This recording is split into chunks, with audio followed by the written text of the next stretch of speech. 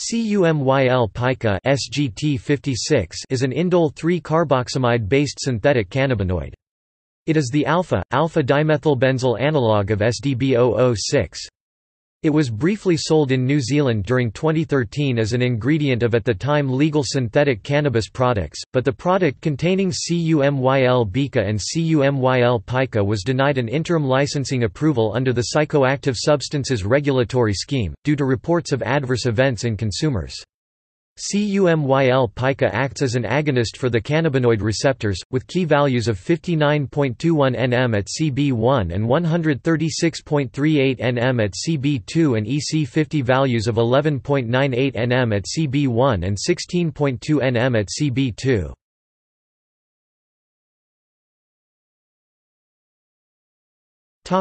See also